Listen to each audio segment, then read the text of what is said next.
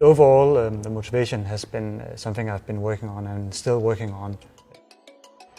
I will be meeting 4 para-athletes that will be taking part in the Paralympics in Tokyo in 2021. All 4 of them are athletes that we at Pressalit follow very closely.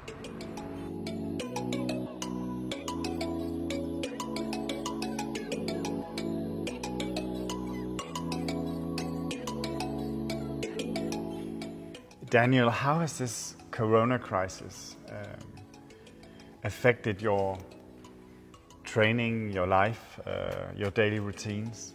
To be honest, my daily training hasn't been changed that much. I've been able to train in this facility, but my treatment, my setup, the people around me haven't been allowed to treat me, so that has changed a lot, and I've been doing that myself.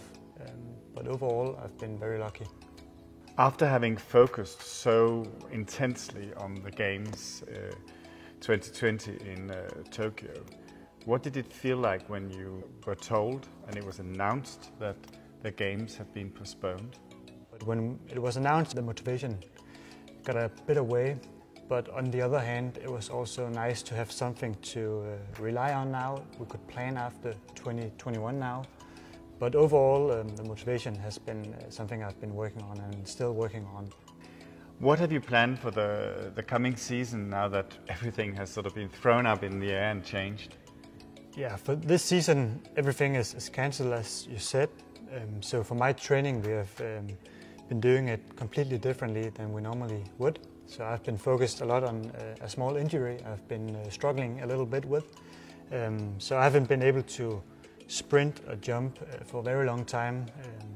For today was one of the first days I was able to do it a bit normally again.